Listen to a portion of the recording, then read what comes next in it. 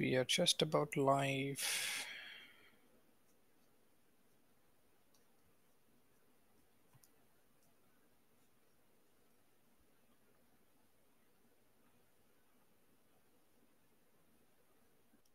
Good to go from 𝒃𝒐𝒖𝒕. Not yet connecting. Good to go. Hello, everyone. I'm back here again for yet another interesting and 45 minutes full of insightful talk from Jim Evans. It's going to be completely different. We're not going to hear full 45-minute talk from Jim. It's going to be an interactive fireside chat. Super honored, and we are grateful for having Jim Evans for doing this fireside chat. So, Jim, thank you so much for spending time with us. How It's are you my feeling distinct today? pleasure. Thanks for having me. I'm feeling good. Let's have some fun. This is going to be a lot of fun. I'm looking forward to chatting with you, Manoj. Thanks, Jim. Likewise. Folks, for those of you who don't know, I'm Manoj. I'm with LambdaTest, leading the DevRel.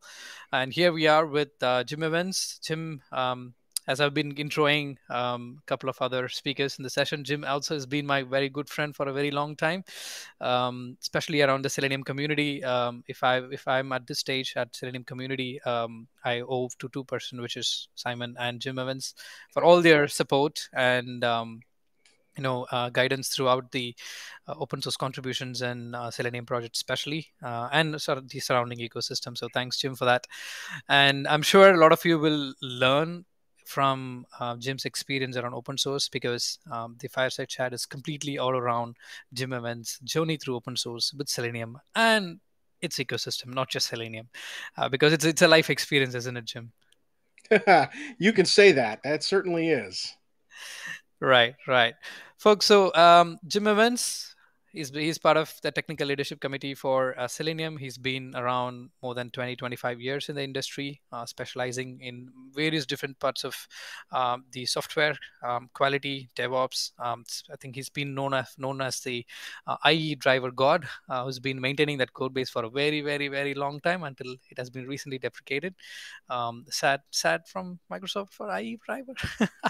um, but yeah, I mean, Jim has been around 12, 15 years with Microsoft, and he's been awarded an MVP for all his contributions. Getting an MVP from Microsoft is a great feat. Jim, it's great about it.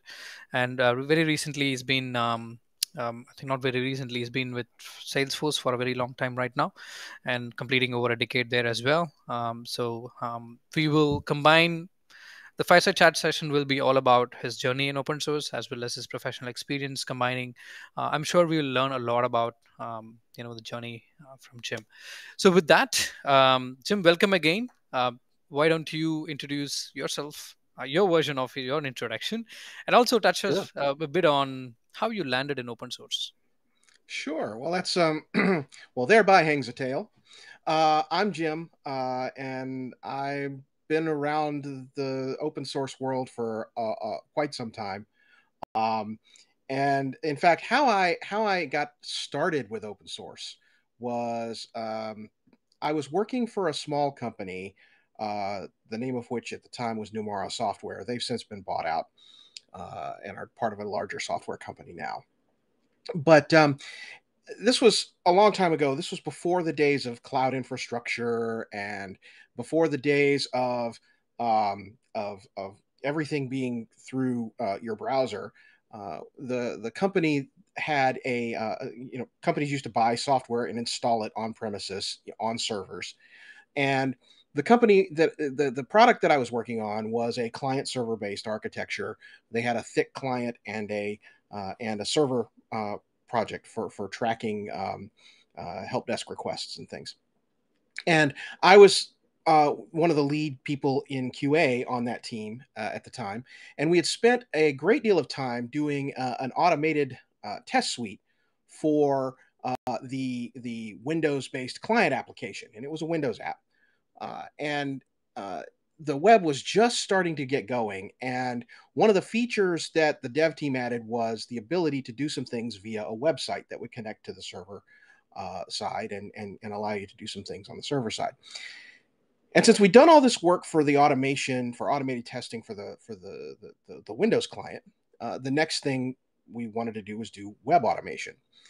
And we were a .NET shop. We were C#. Everything was done in C#. And so we started looking around. All of our test automation was already in C#. And we started to think about, well, so what are our opportunities, or what are libraries do we have available to us to enable being able to automate the browser? And at the time, of course, IE6 was the state of the art. It was everywhere. It was ubiquitous. And so we started looking around. We didn't restrict ourselves to C#. We looked around at other languages. We even looked at Selenium at the time and rejected it because that was Selenium RC, and we really didn't like the API. In all of our research, we found a project called Water, which is a Ruby-based library, which we loved the API, but we were a .NET shop, so there was no in-house expertise in Ruby, and we really didn't have time to develop that expertise. So we kept looking, and we found a port of the Water API to C# called whatin, and it was designed to be used with Internet Explorer, and it used the IE automation object model to do its work. And so we adopted that. And that was an open source library. And I think I may have contributed a couple of patches to fix some minor bugs with that originally. And then they did, and then we started to figure out, well, we don't just support Internet Explorer, we also support Firefox. And there was a whatin feature that supported Firefox, but it did so through a mechanism that Mozilla killed between version 3 and version 4 of Firefox. And so we had to start looking around for a different alternative. And as I was looking around, I saw this project called WebDriver, which was, its whole purpose was to be a cross-browser automation system. And in conjunction with that, we also had Water WebDriver, which Jari Bakken had adapted the Water API to use the WebDriver engine to drive the browser underneath. So there were these different pieces. There was this API that we liked.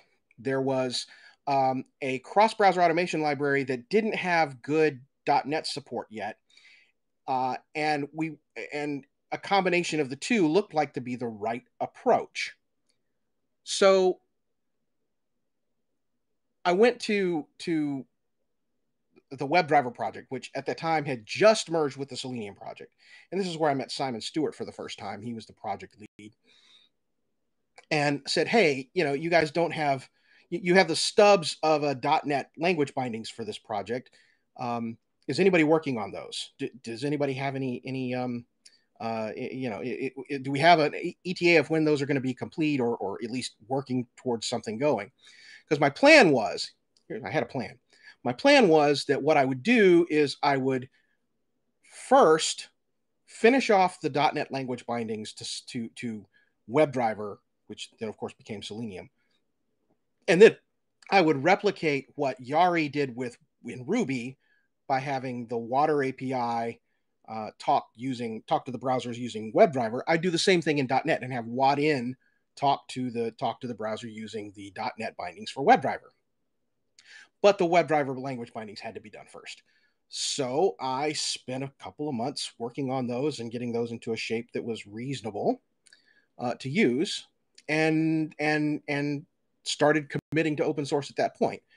And that was, of course, was where my plan fell apart, because I did the first part. I completed the WebDriver language bindings for .NET, and then was going to go back and do the Water-like integration, but I never got around to that second part. So that is kind of how I started out in open source, and I've been doing that ever since. And that was 13, 14 years ago, 2008, 2009, thereabouts.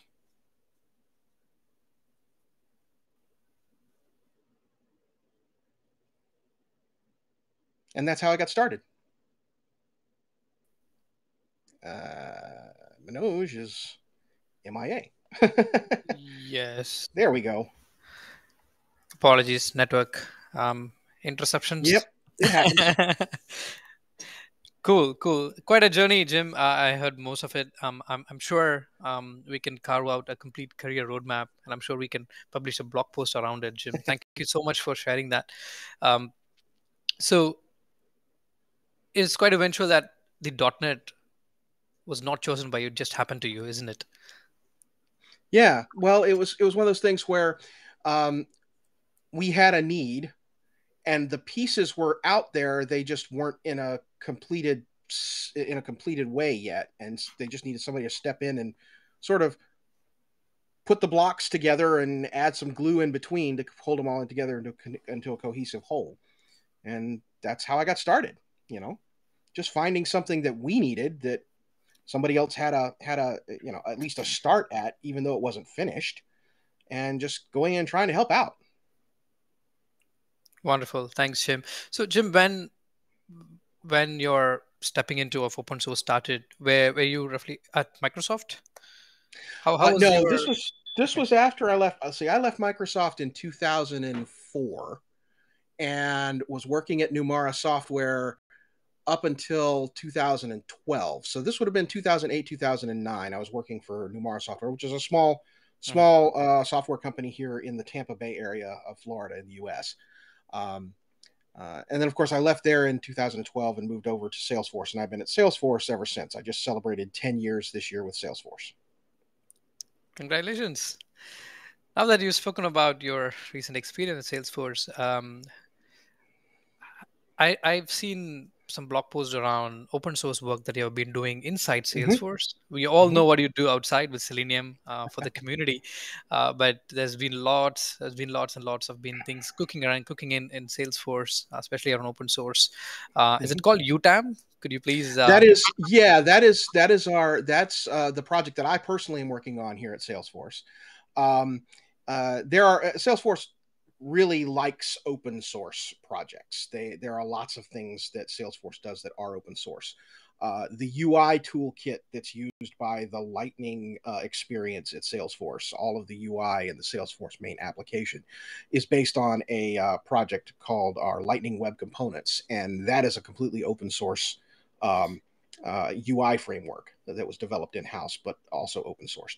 UTAM is our UI test automation model, which so internally we leverage internal inside Salesforce. We leverage a lot of UI automated tests, um, written mostly with Selenium and written mostly in Java because a lot of the Salesforce application, the server side, is written in Java. And we have our own page object framework in house. But Salesforce is not just an application, it's also an application platform or a development platform. And it's an incredibly customizable platform. And so we have lots of customers who are doing their own customizations, even to completely reskinning the whole app. And um, so in that sense, of course, if they're doing development on the platform, then they're going to want to do testing on that platform. And one of the challenges with Salesforce as an application is that from a UI based automation standpoint, it can be pretty complex and a challenge to automate. So we looked to see if we could sort of figure out a way to give our customers who are doing testing of their customizations um, a little bit of a helping hand, a little bit of a head start on how to get started with automating their Salesforce application, the testing of it. And so uh, we did a little market research, and we realized that our developer base, the people who are doing the developers, um, they don't all use one language. Some of them use Java, some of them use JavaScript, some of them use other languages.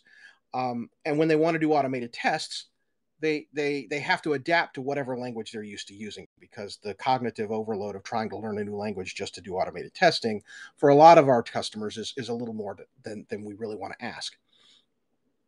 So we decided what we would do is we would open source, or we would make available a set of page objects that would allow our customers to, using the page object pattern, to write and run tests against a Salesforce application without them having to do all the locating of elements and so on themselves. But the problem is, if you're writing a page object library, how do you write? What language do you write it in such a way that all of your customers can use it? So the way we approached it was, because right now we know that our two biggest language developers are Java and JavaScript. Well, if you write our page objects in Java, that's the only language that you can use the page objects in is Java. JavaScript is the same way. So instead, what we did was we created a grammar by which we could declaratively describe the shape of a page object, the shape of its API, and created a pair of compilers that would take that JSON description and generate the source code for the page object itself. So we have one source of truth, which of through the definition of the page objects, the UTAM page object description file. And then we run it through these two compilers and get consumable artifacts that contain the consumable artifacts of the page objects for Java and JavaScript. We also have the ability or the possibility of supporting other languages in the future, but those are the two we started for our initial releases. And we have a runtime component that to use the page objects with, and that's what I've been working on right now. And those compilers, or the Java compiler, is open source, is completely open source. It's available on GitHub. The JavaScript compiler, we are still working through a few details about that. But we have, the project itself in general is open source. We have publicly available page object artifacts, so that's what I've been working on at Salesforce for the last 2 or 3 years now, and we're starting to get releases out the door, which is a lot of fun. It's good to see it finally come to fruition. Wonderful, wonderful, Jim. I could totally relate. When I was working for, in my life, I've been consultant all my life, and I've had customers who had Salesforce-based applications. Wish this was open sourced earlier. I was just looking at it last week, and I was just pasting a link on the chat so that people could, take a look at it after the session and know more about UTAM. It's such a wonderful thought process, I would say. So, Jim, having said that, how does it really open source and innovation correlate each other? Well, there's an old saying that I think I'm probably going to misattribute the quotation. I think I first encountered it in The Cathedral and the Bazaar by Eric Raymond, but the quote is, or the saying is, with enough eyes, all bugs are shallow. And so with enough people looking at a specific bug in a code base, the chances are higher, with more people looking at it, that somebody will figure out how to resolve the issue. So that's one thing, is that when it's working properly, more software stability can be expected. Additionally, with an open source project or with open source software, if you see a need for a feature in a given library that it doesn't have, you don't have to go to some monolithic corporation and try to convince them that adding this feature to this library would be economically beneficial to them and that they really should do it. You can take the code base and add the feature yourself. Whether or not the owners of that library accept your feature into the main repo, you can still maintain your forked version of it with the features that you need. That's really the beauty of open source, and how you can get sort of innovation and new features. Additionally, it helps when if there are many other libraries that do kind of the same kinds of thing and they're all open source, you can kind of inspect and see how different approaches to the same problem happen, and kind of evaluate with an open mind, or with all of the information available, what the pluses and minuses are to any given approach to a problem, a software problem, that is. So those are some of the ways that I think that open source is really helpful when it comes to creating stable and evolving and advancing software. Wonderful, Jim. Completely resonate with that. Spot on. I think you answered the how part of it. There's slightly related question. I'm going to pick a question from the audience, live audience. Sure. It has the maximum number of votes, which is slightly related to it, which is talking about more on. So you covered the how part. This is more around the where and what part of it. Like, what are some of the great platforms to find out open source projects to work on? Sure. Um, so, uh, so there are a number of different options here.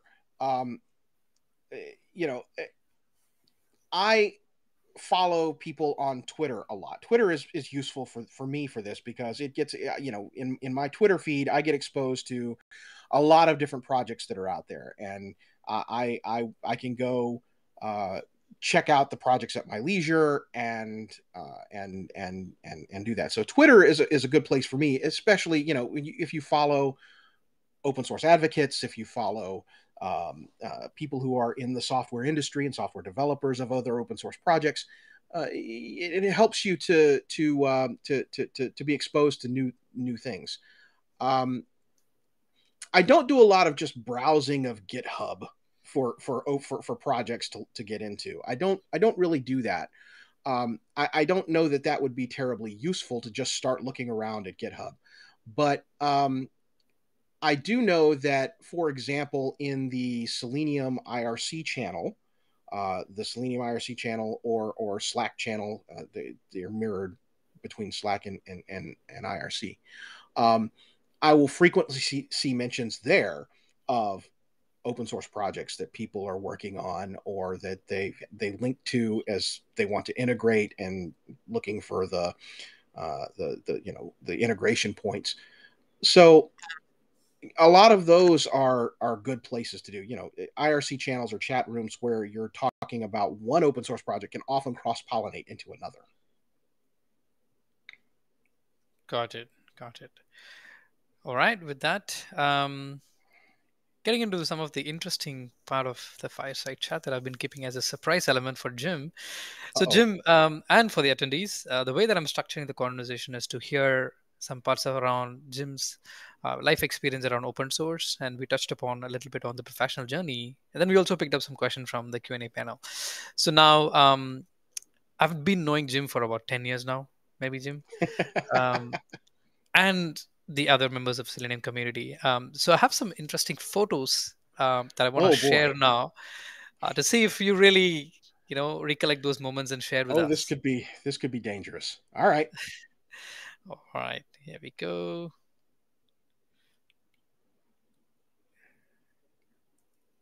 This is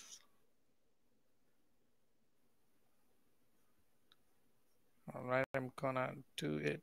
Yes. Here we go. Ah ha ha ha. Oh, this is a fun photo. Okay. Tell us more. So Yeah. you want the story behind this photo then, I guess. Um this so As part of the Selenium project, one of the things that we undertook was originally, or as during my tenure on the project, um, the way that Selenium communicates with the browser has been governed by a protocol, a wire protocol. JSON over HTTP is how it was originally done, and one of the things that we set out to do was we approached one of the reigning standards bodies, the World Wide Web Consortium, or W3C, um, as a way to see if, hey, let's standardize a protocol for test automation of browsers. And um, the way that W3C uh, specs come into being and standards come into being is you get a bunch of people together from the interested parties. And in our case, that would included people from Selenium and people from browser vendors and people from other ancillary, cloud providers of Selenium services and so on. And you create a working group, and that working group produces a specification. That photo was part of being a part of a working group is that from time to time you get together face to face in one location and spend a day or two just hashing stuff out about the spec and getting issues worked out and arriving at a consensus. And everything is done in the W3C on a consensus basis. That particular photo was from one of the earlier face-to-face meetings that we had. It was in London, in England, and we had finished working for the day, and we decided we were going to go out and find something for dinner, and we ended up walking over to, I think we ended up walking over to Covent Garden, but I can't remember exactly. And we found a burger joint, a burger place, and we bought hamburgers and got them to go and sat down on the curb right here on the side of the street and had dinner together as a group. And those are the members of the working group that were members of the working group at the time um, at that face-to-face working group meeting, and that was a great time was had by all. I'm gonna put you under the spot. Can you name them, Jim? Let's see. I can name most of them. Starting at the left, that's Wilhelm, um, who is one of the snappiest dressers I have ever met. Amazingly fantastic guy. That's Luke Inman-Simmerer, I believe, next to him, who is a colleague of mine at Salesforce nowadays. At the time, I don't believe that he was, but we might have been. I can't remember exactly when this was taken. Next to him is John Jansen, who was at Microsoft at the time. I think that's Malini Das, and next to her is David Burns, who is currently the working group chair for the working group that still exists. Let's see, Malini and David, and the gentleman next to him is James Graham, who all three of them were at Mozilla at the time. James is still at Mozilla. Let's see. Then there's me, and I don't remember who's on the other end there. One of those guys, I think, is a Googler. If I may be mistaken, I can't remember who's on the far right. I know that Simon Stewart is not in this photo because he's taking the photo. That's why I know that Simon Stewart is not in this photo, because he took it. Right. Is that the person who worked on Selenium IDE, or is it different? Shinya? No, No. it's not. No, it's not. I'm struggling to remember who the other two far are on the far right. Awesome. Awesome. Folks who are listening to the talk, shall we do one more photo and go into the questions? Yes or no? Okay, there's a lot of yes. All right, Jim, one more to put you on the spot. All right, one more. There we go. Oh my goodness. So before Jim answers, we all know our managers would like to say, I want a rock star developer. How many of you know Jim is an actual rock star developer? Go check out Spotify, and Jim has his own playlist, his own composition of songs. Jim can really play very well musical instruments, and whenever I think I remember Testmc Conf Austin, he was doing a karaoke for the first time, and I was like spellbound. I was like dumbstruck. I was like, "Oh, Jim, that is fantastic!" And Marcus joined you doing the guitar. Yep. All right, that's enough from my side. Over to you. Do you remember this So photo? this looks like a karaoke photo. What I don't remember is whether it's more than likely a Selenium Conf photo, if I had to guess. I would suspect it's either Chicago or Austin. I don't remember which one, because I don't remember which stage had that particular mural in the background. You'll have to refresh my memory, Manoj. I don't remember if that's Chicago or if that's in Austin. My guess is Austin. By the way, this photo was shared by Simon. I reached out to a couple of them in our Selenium project. Simon shared this to put Jim on the spot for this photo. If that's Austin, then I can guarantee you that I'm doing the song "Walking in Memphis" by Mark Cohn. Right. All right. Sounds good. So people are asking one more photo, but let's hold on to it. We'll come back to that. Yes, come back to that. Yes. I'll stop share. All right. So Jim, coming back to your open source journey, tell us some of your experiences, how it has helped you as a human, and also professionally. Well, professionally, to be sure, I can start with that. I have definitely, I've definitely benefited from my work in open source professionally, for a number of reasons. First of all, it's given me the opportunity to practice at being a developer. and that is one of the ways that I personally get better at something. Uh, for me, learning something is learning by doing, and learning by practicing at it. And so that's one way that it has benefited me professionally. Another way is, also I've been able to network with a bunch of really, really, really smart people over the years, who have taught me so much, that that I can't even begin to express how much I've learned from other open source developers. My educational background is not in computer science, so I am not a trained computer scientist.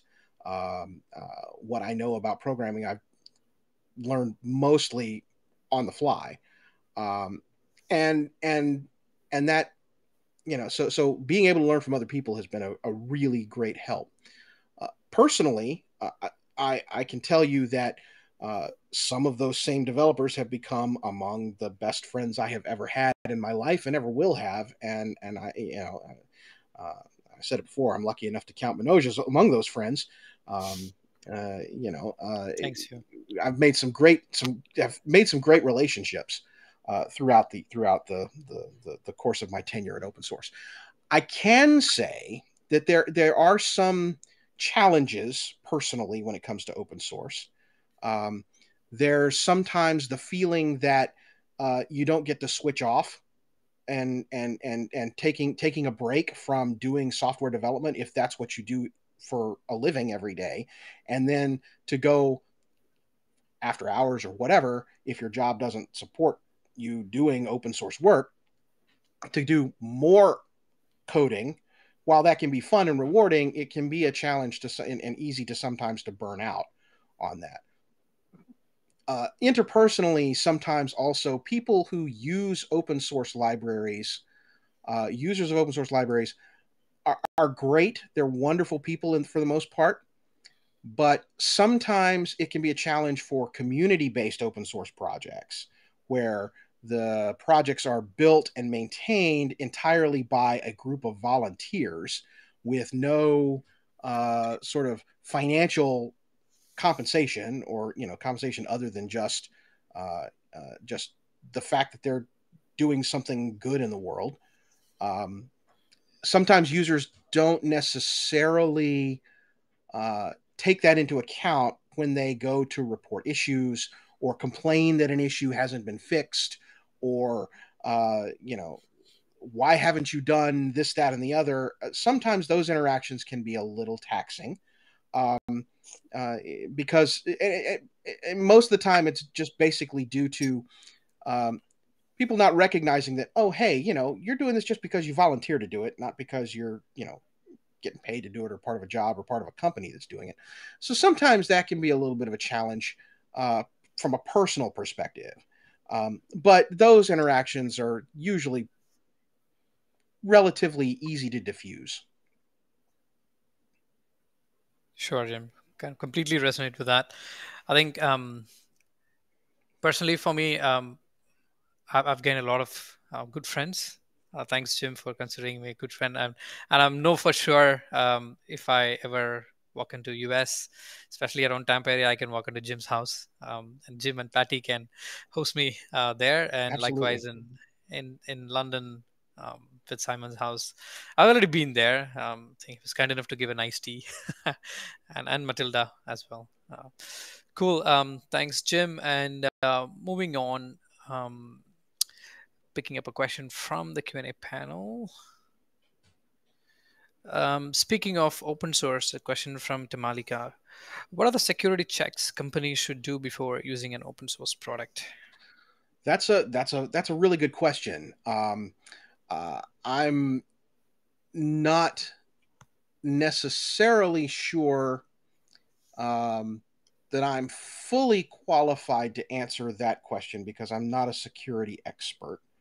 Um, I do know that a lot of the times that one of the things that you can do is you can do an audit of the source, and if you have the ability to do that, or if your company has the ability to do that, that is certainly one very solid approach. Um, at the very least, you can go and check the list of dependencies on whatever the project depends on, which, that's one of the ways that you can do things like the whole log4j problem, where they had a log4j breach that a lot of things depended on that. You can check to see if a project is using a patched version of something where you knew there was a problem. You can also, for most open source projects, you can also engage with the development team, but and ask them questions specifically about things like security and dependencies and things like that.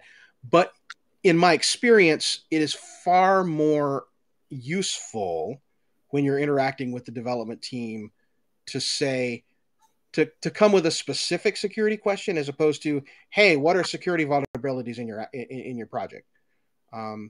The other piece of advice I can give when you interact with development teams, especially when it comes to like security of their code, is to recognize that developers, particularly those in open source and especially those in volunteer open source projects, they're people at the end of the day.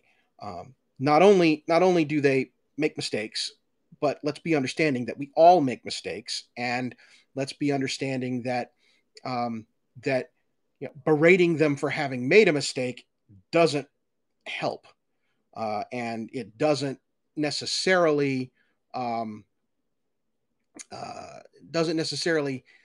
foster a sense of community, especially when, if it's all volunteers, somebody can just say, fine, I'm not volunteering for this project anymore. That's the problem with volunteer open source projects, is that somebody can say, I'm tired of getting raked over the coals. I'm just not going to spend my precious time and effort on this anymore. Sounds fair. Sounds fair enough. I have a slightly related question to that, but before that, I have this question that, Jim, you've been there, done that, contributed to open source for all these years. Mm-hmm. If I'm someone, because contributing to open source is not easy. True. If I'm somewhere early in my career, or maybe an experienced programmer, or an test architect, contributing to open source is very different, because people will look at your code, people may judge you, which is exactly the point that you were just mentioning. So if I'm someone new who is looking forward to contribute to open source, but I've been worrying about people judging me around, looking at my code quality, people looking, okay, will people judge my code? What do they think about it being it public? So given you've been there, done that, how have you overcome, or how would you let the upcoming testers who are looking forward to contribute to open source move away from that feeling? That's a really good question, and I'll be honest with you, I still struggle with it sometimes. I've been doing this for a long time, and I still struggle with it, with the fact that people are people, and when people criticize the code that I've written, it still can sting.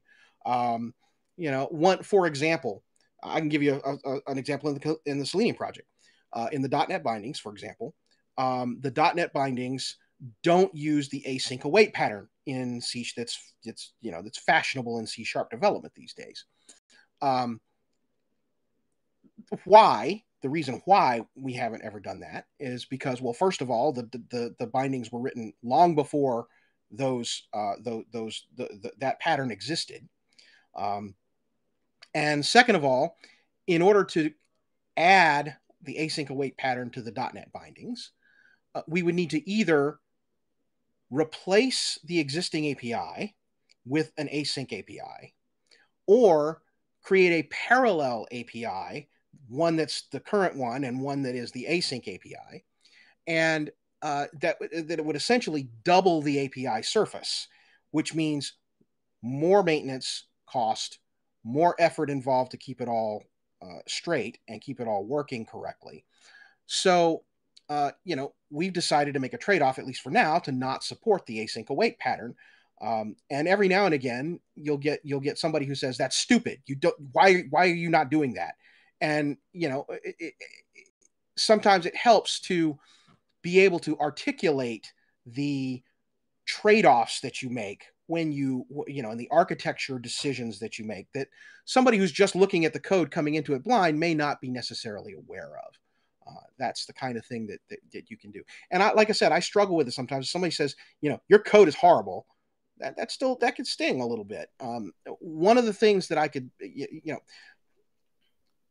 start interacting with people first as people, and see if you can find someone to mentor you in a project that you're interested in contributing to, that can engage with your code in a constructive way, maybe even privately before submitting directly to a public repo. A lot of people are really willing to help with that, and really friendly and really willing to help. But you just have to actually interact with people directly. You can't just, throw it out there and hope that whoever you happen to get is going to be a kind person. So Absolutely. it's a good question, and one that I still struggle with even today. Can't believe that, Jim. You've been a real pro at it. But yeah, I I'm know. just a guy. I just do my thing, and I'm still learning. I still learn a lot. I still learn every day. Absolutely. I learn to be a better. Hopefully, today I'm a better developer than I was yesterday, and hopefully I'm not as good a developer today as I will be tomorrow.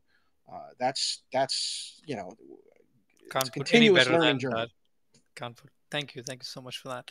A question from the live audience from Manish. How can QAs contribute to open source apart from being a developer? Can we do testing, logging issues for open source? That's a really good question. So testing is great. Testing is fantastic for open source projects because they almost never get enough. And that's wonderful. And that kind of testing can be done, can take multiple forms. It can take the form of using the library in your own way and being meticulous about reporting issues. Another way could be contributing test cases into the open source development project itself. Open source projects rarely have the test coverage that they want, and having new unit tests, integration tests, whatever, that developers can just use as part, or can run as part of the regular development process, is fantastic, and something that, again, not everybody would be able to do. I would caution, however, that when reporting issues in, and that is important, we love getting issue reports.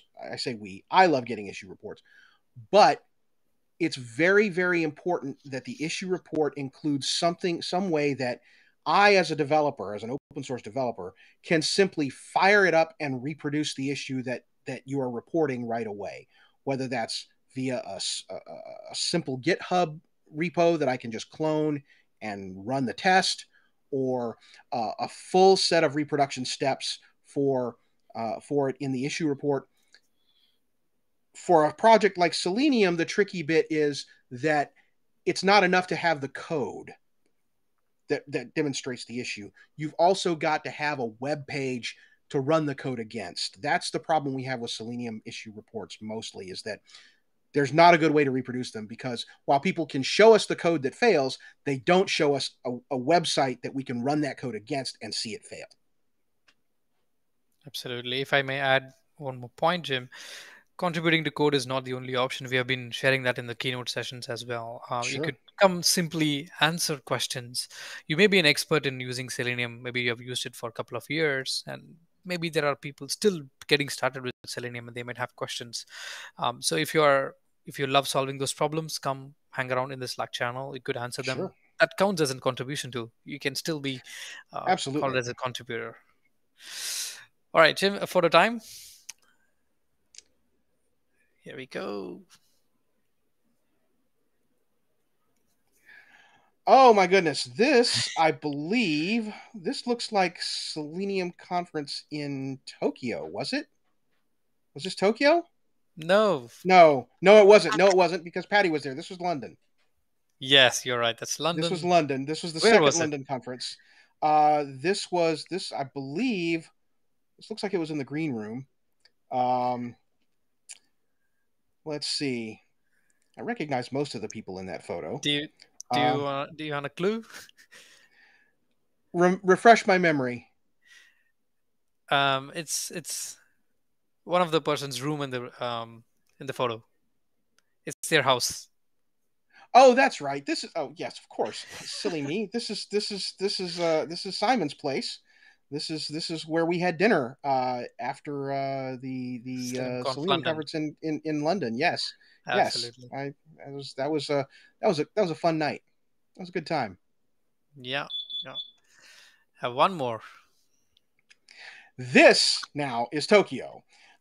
This was a Yes. fun that was an interesting trip. That was you and me and Marcus, and we were scouting the location to do our first Selenium conference in Tokyo to see if it was a viable location. And I think I thoroughly enjoyed that time, and I think we got some good work done there on that trip, eventually leading to our first uh, Selenium conference in Tokyo. Thank you. Yeah. Yeah. Good, Jim. That's enough for photos. I think we are slightly on time as well.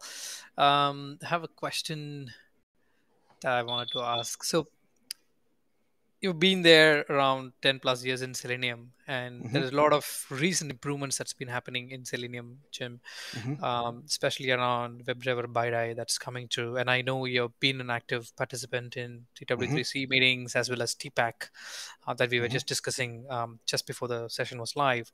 Um, where do you see Selenium going from here to say fast forward 4 to 5 years? How does will BiDi will have an impact, or put Sure. it in general? Yeah. Yeah. So one of the things and one of the real strengths that the Selenium project has and continues to have and has always had is the fact that it's based on web standard technologies, and that means that a lot of the heavy lifting for how Selenium does things with browsers is actually written into the browser itself. It's written by the browser vendors. They do the heavy lifting of that. They know the browser better than anybody. They know it better than we do because they built the browser. So they know how to automate it better than anybody. The Selenium project provide a nice way to interface with that mechanism for talking to the browser or for driving the browser. Um, Recently there has been the last few years there's been some proliferation of other test automation projects that uh, are not tied to the WebDriver protocol. They are tied to something that's more proprietary or in some other way. A lot of them, or some of them that I've noticed, use, for example, the Chrome debug, the DevTools protocol.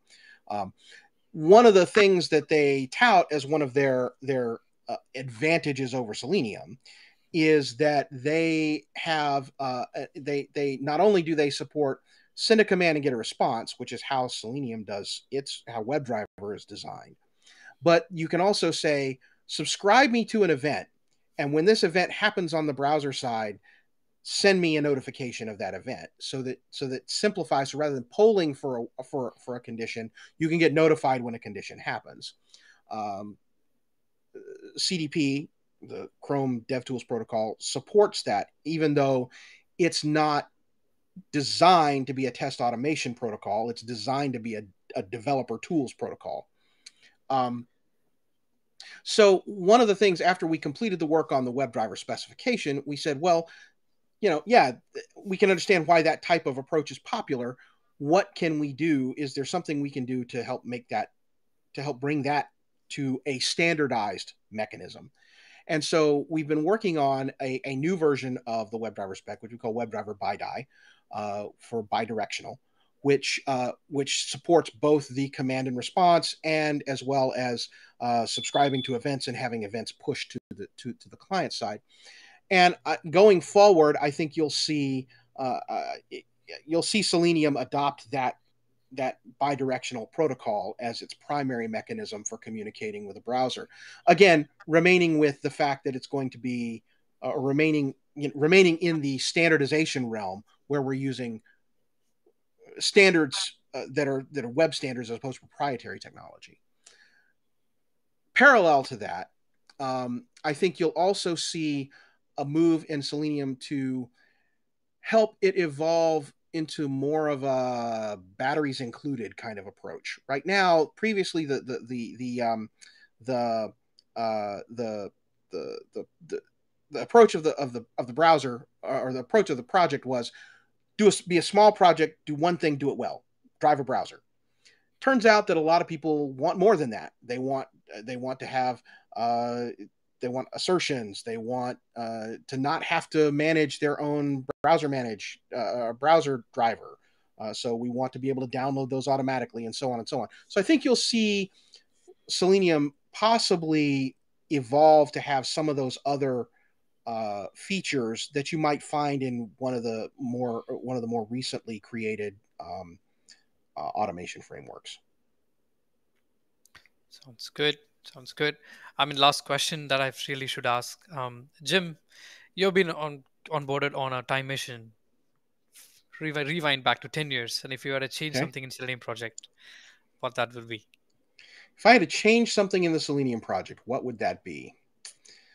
Um, gosh, I probably would have the changes would there would not have been many changes that I would have made. I would have probably changed our JavaScript story a little bit, and promoted it and gotten it more robust and more accepted when it was first introduced than it was. Um, when it came to JavaScript language bindings, we kind of, the Selenium project fell behind quite a bit, for various reasons. Um, so that's one thing I might have changed. Um, I probably would have taken some slightly different approaches with the IE driver than I took. Um, but I can't complain about how that all worked out in the end. Got it. Got it. Thanks so much, Jim. It's really overshoot by 2 minutes or so. Thank you so much for patiently answering all our questions. And I hope really people listening to this talk, we had a good balance between understanding Jim's open source journey and also reliving some of the moments that Jim has been over the past decade or so in the open source world, as well as some insights on, how should you perceive open source, and if you're considering contributing to it, I mean, don't overthink about it. Just step forward. And as Jim rightly said, we are people too. So have a people interaction first, and everything will fall into place, right, Jim? I concur with that. I think that you got to approach developers as people. That is one thing that I learned when first approaching open source developers, like, for example, Simon Stewart, who I was very intimidated by originally. Um, but but that, it turns out, had no reason to be. He's a very friendly chap, and I try to be friendly too. So that's come talk to us. Come talk to us as people, and we'll interact. Absolutely. Thanks so much, Jim, and thanks everyone for joining us. It's just quite an insightful session, and as usual, all the talks are recorded, and it will be uploaded onto our YouTube. And if this is of an interest to you, I'm sure Jim would be very happy to do a sort of an AMA style session with us sometime in the future. Absolutely. If you're interested, so put it on the chat if you would like to have such session in the future.